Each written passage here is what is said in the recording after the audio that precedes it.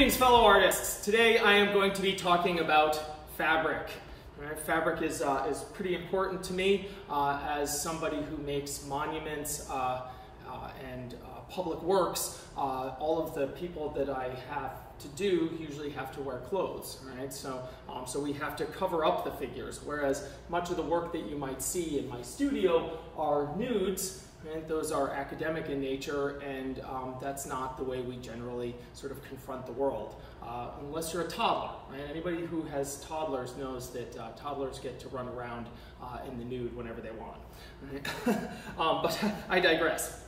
For the rest of us, we have to wear clothes most of the time. So if we're working figuratively, we have to know how to clothe the figure. Right? So for this lecture, which is pretty much just going to be a lecture, I'm just going to talk about things. I have a couple of examples to show, as well as a handout that I use from my journal over here. But it's basically going to be me talking about the 7 basic folds of fabric that are out there. And you'll see a few different kind of versions of that. Sometimes you'll see people getting much more in depth into it, and they can find subtle variations. Right? And sometimes people will say there's 5 or 6. I don't know that it really actually matters all that much. For me, I use them in my work, and I use them regularly. And so for me, there are 7 basic folds, right? And that's what we're going to be going over here. Right? I do have the fabric to show you. I do have a sculpture, but mostly I'm going to be working from my journal. Right? So anybody that knows me knows that I'm a pretty active journaler. I'm pretty sort of well known for drawing bartenders, which is one of my favorite subjects, or at least was in the past before I had young children. But this is an older journal of mine. I'm saying that because I'm looking through it. It's filled with bartenders. Right? But in addition to all of the bartenders and random sort of figure drawing and sculpture ideas, there's a lot of sort of sculpture concepts in here. I also make handouts for my students. So that's what we're going to be working from today. So this is the 7 basic deadly folds of fabric, and it's just a couple of pages here. There's some horses on the next page, and so we're going to be going over it. Right? So what I'm going to do is I'm going to kind of work off this as if I was in the classroom, right? And I would be handing this out. I have PDFs of these, and I will make those available with a link in the description down below to a page off my website. So if you're interested in printing these out or just having them, you're welcome to go and grab those. Right? So as I said, in my way of looking at it, there are 7 sort of basic folds, right? And everything really kind of falls into that category. And what it really has to do with what makes a fold of fabric is what's underneath it. Right? So it really kind of comes down to sort of weight and gravity and points of tension. Right? So for the first fold, right, as you can see here, the first fold is the basic hanging fold. Right? So the hanging fold is basically when you have a single point of tension. Right? So one single point of tension. So let's take my piece of fabric here, right? And I have some thumbtacks over here. Right? So this represents a point of tension, but so can this, right? So I can hold this up with a finger, right? And that's a single point of tension, but for the sake of this, right, we will take our thumbtack, right? And all, gravity is pulling the sheet down, right? Gravity is pulling the fabric down, but that one thumbtack is resisting that, right? So you can see it as a sort of battle between the gravity and the point of tension. Right? And so what ends up happening is you can see it pulls in these long, straight sort of tubes. Right? So we get these tube-like forms. So if you notice how as I pull them out, there's one here, there's one hidden in here, there's another one there, another one there. Right? And because of the sort of shape of the fabric here, as you can see it's a square that I cut out, right? Some of the points are going to sit, because they're on diagonals, a little bit longer. Right? And as you can see a little bit more stylistically in the drawing here, right? My drawing is much more stylistic, right? This is much more naturalistic. Right? I can tell you one thing that now everybody knows I'm primarily a sculptor, right? So as a sculptor, I find that fabric is a wonderful place for a certain amount of stylization. So for me, when I sculpt fabric, right, I always use reference. Right? So that could mean I bring a model in, and you know we sculpt. For me, as an artist, I sculpt all my figures in the nude, regardless of what they're going to be. So you know, here we're looking at this statue over here. Right? This was originally posed for and had a model posed for this, and it was sculpted in the nude. And then we go about the process of dressing the figure afterwards, right? Because in order to get the fabric to look right, you have to have the appropriate points of tension, right? So that's the body, right? In this instance, that's the body underneath, right?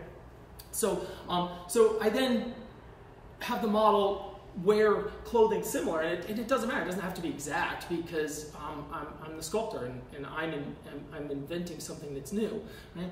And so I always you know, choose the folds of fabric that are most interesting to me. I might make some a little bit more dramatic, a little less dramatic. I definitely play with them, right? So if you're working with a model, or if we just have a model in class that's posing clothes, you'll always see me up on the stand, like pinching the fabric in certain ways to get it to do things to make it look cooler, right? So that's why I bring that up in the context of this drawing, that this drawing is a much more stylized version. It's playing it's very neat and playing by the rules for the sake of me demonstrating something. But you can see that this one is a little bit less so, right?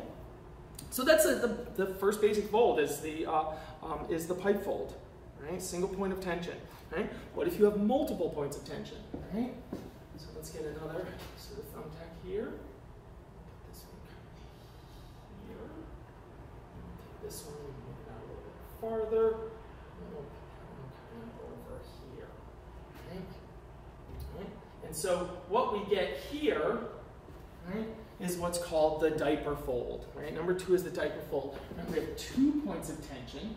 Right? You can see that on this half of it, this is a single point of tension for this area, because there's not a second pin over here to make that. Right? So this is really your pipe fold on this outside, but in between the two things where they're kind of falling, you get what's called the diaper fold. And the diaper fold, 2 points of tension, fabric sags between them, right? Note pipe folds on either end. Right? Where do we see that? One takes its name from baby diapers, right? Because they have 2 pin, you know. Now they have little sort of Velcros, but they used to have little pins. But you also see it in things like superhero capes. You could see it in sort of, you know, the back of somebody's shirt. If it was kind of loose, a lot of sort of loose-fitting shirts in the back will make a diaper fold because the shoulders are creating 2 points of tension. Okay? Where the cape attaches, or a bandana, or whatever, is it basically it has 1 point of tension that's coming up and around, and then because it sits over the trapezius, this becomes sort of the point of tension, and then it sags in between, and you get a superhero cape. All right. So the next one, oh, I don't have a board. Hold on a moment. All right, so I'm back. I have both a board as well as a pipe. All right, I want to sort of demonstrate this with 2 of these. Take these out. Sometimes now. Right, so the drop fold is basically something's just sitting on top of something else. Right? So kind of squirm. Now, if you pull it really taut, right, across our board like this, right,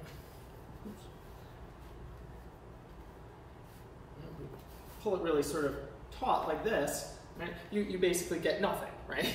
So you know, the fabric is, you know, kind of what you want to do with it.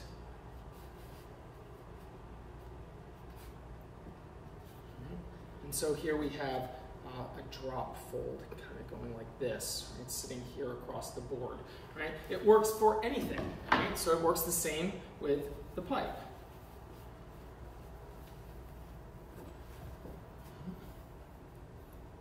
Right? And again, it can be very stylized, like in the drawing. Right? The drawing is very, you know, it's very neat and sort of orderly. Or it could be you just sort of threw your towel over the rack, right? And you get sort of all these folds here. Right? So you see that. You know, it could be, you know, you're waiting tables and you sort of, you know, put your, you know, sometimes it works on an arm, right? It's just anything that's kind of hanging over, right? The other example, right, that we have here is, it could be the edge of a table. Right? So you see it's one type of fold here, and it's doing all things. It's basically created by the sort of the tension and the weight. Right? There's a sort of basic drop fold, right? Right, number 3, the drop fold. Fabric falls loose and free without any tension.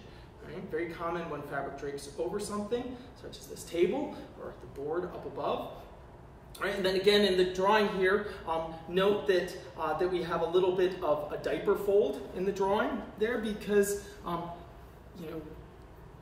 go back to our tablecloth version over here. Right? Here you're creating different points of tension. Maybe there's that's created by this little still life over here. There was a skull that was putting some pressure on. And then as we come over to the corner, right, you get a diaper fold. Right? So here we have, an example where all three of our folds that we've gone over thus far are included in this one example. Right? That's going to be the way a shirt is. Right? So, all right, you're going to see all of them. All right, let's move on to the next page as they get a little bit more complicated. The next two, something strange going on in the corner of my studio there. The next two that we have are very, very similar. Excuse me for a moment.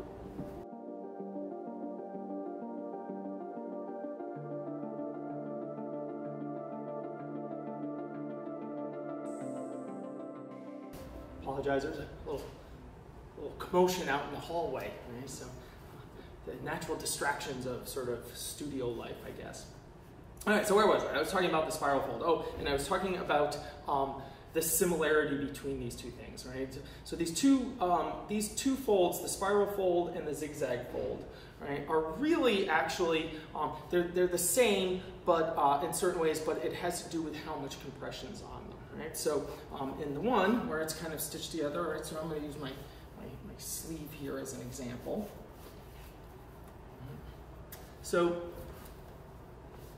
these two folds are particularly important to figurative work because for the most part we are a set of cylinders, right? So it's it's the same reason why I talk so much about cross contouring in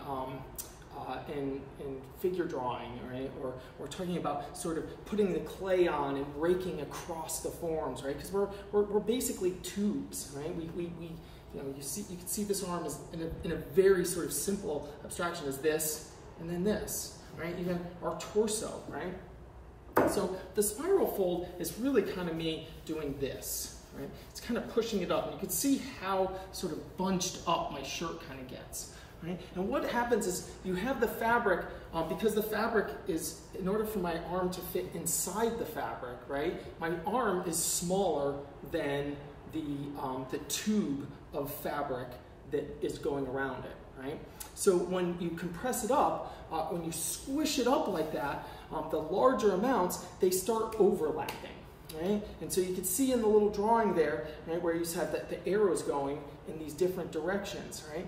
And these things can be kind of difficult to draw because they get very confusing, right? But what you're really looking for is a series of overlaps as they go on. So I'll sort of show that. So if we're looking here at the drawing here, right? So it's this comes down here like this, and then this one comes around here, but then this one comes here, and this one here, and this one here, and this one here, and that's what this is showing here, okay?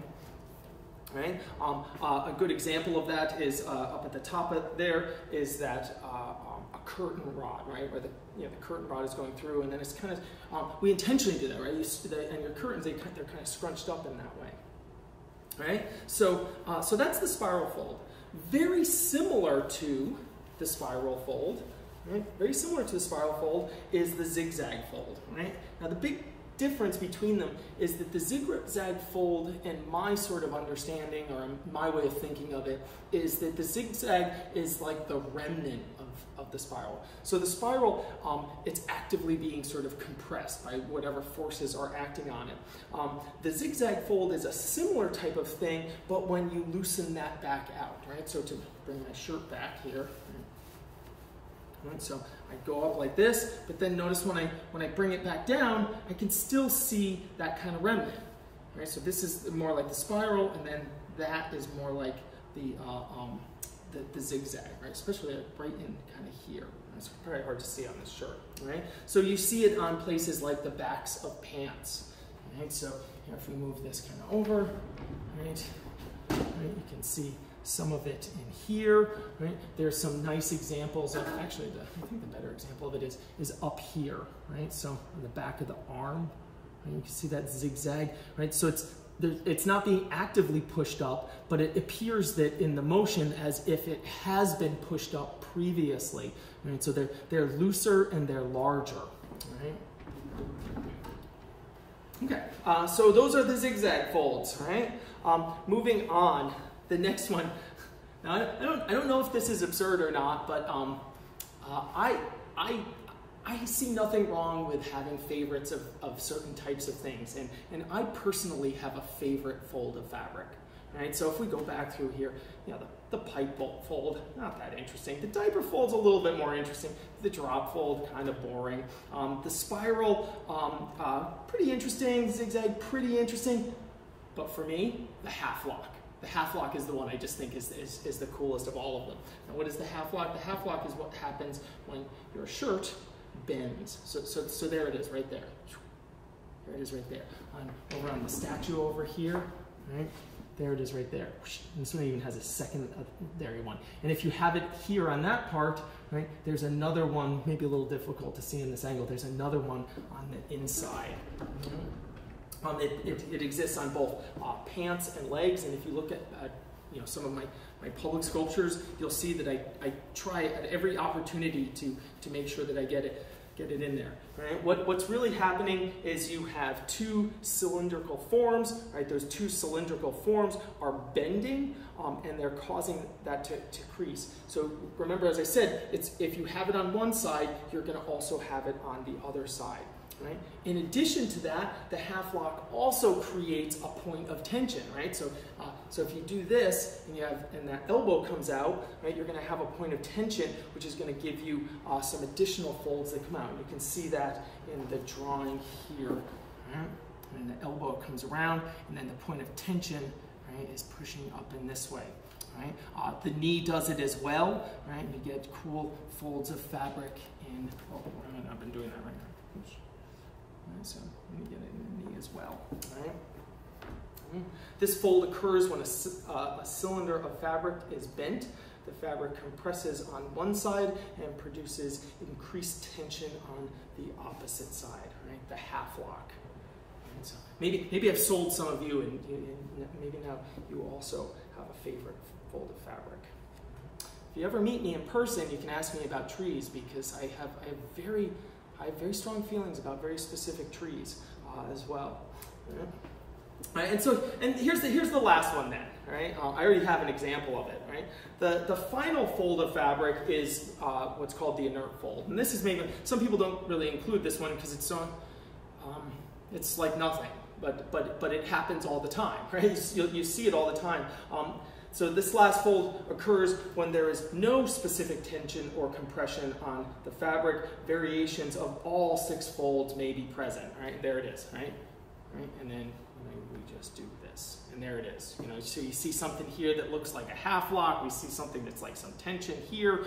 Maybe some of it falls over, and you're seeing something that looks like a little bit of the drop fold. Right? But this is in all kinds of different things. Right? And especially in the figure drawing classroom, you see it when the model.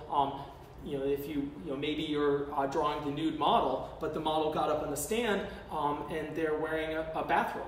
Right? So they take the bathrobe off, they put it on the stand, it falls down to the ground. It's all just inert, right?